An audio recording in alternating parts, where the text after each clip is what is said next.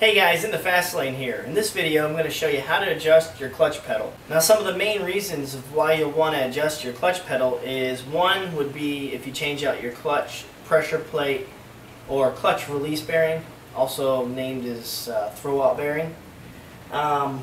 Another reason would be if you change out your slave or master cylinder. It all can affect the pedal where it grabs and where it releases. Alright, so underneath where your clutch pedal is, this is the clutch pedal. It's a little dark.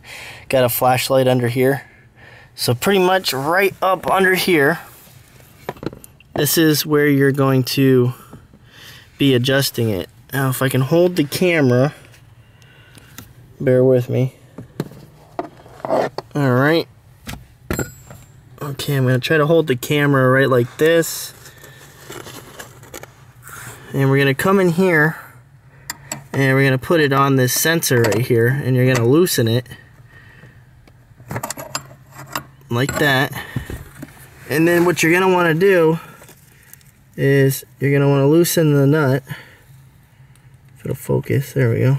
Back it up, and then you're going to turn this guy back, and that'll give you your clutch pedal adjustment. Now you only want a little bit of play, as you can see, just a little bit before it actually engages the clutch. So you need just a tad bit of play. If it's stiff, then it's not fully engaging or disengaging your clutch, and it'll, when you are engaging it, my bad, when you let the pedal out, it's engaging it. So pretty much if it's stiff, then that means that it's not fully engaged, and you can be slipping when you hit the gas. The RPMs will start to shoot up. So this would be the first place to look if your clutch is slipping. So anyhow, back it out, give yourself just a little bit of play, and then tighten that nut, and then you're pretty good to go. So after adjusting the pedal, you pretty much just want, if you can see from the side, just a little bit of play.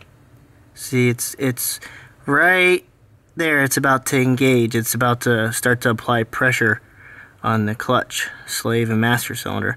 So you just want a little bit of play. And you notice you don't hear any rattling.